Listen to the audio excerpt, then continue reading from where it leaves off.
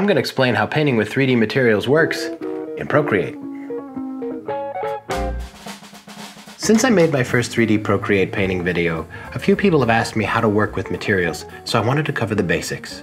Here's a basic sphere with an empty white texture. Let's start with the sublayers. You can find them by tapping the 3D cube icon. Every layer on a 3D object has 3 sublayers: color, roughness, and metallic.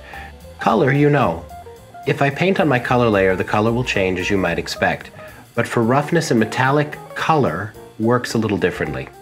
When using these 2 sublayers, even if you select a color, only the closest gray tone will actually be used. This is because roughness works on a spectrum. White is 100% roughness, giving us matte texture, and black is 0 roughness, giving us a nice glossy shine. Values of gray are somewhere in between. That's why when working here, I like to use the brightness slider with perfect black. This way I can see exactly what percentage level my roughness will be. Metallic is the same, white is full metallic, and black is non-metallic.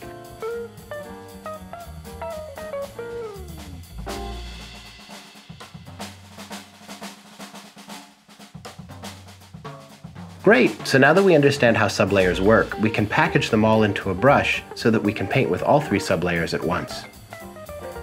To demonstrate, I'm going to duplicate monoline from the calligraphy category because it offers a clean, flat example.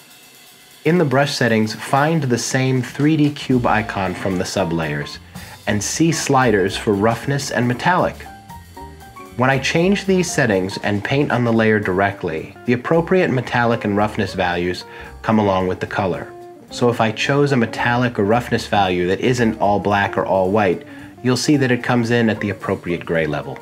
Also note that you can change the texture for each of metallic and roughness to create sophisticated effects.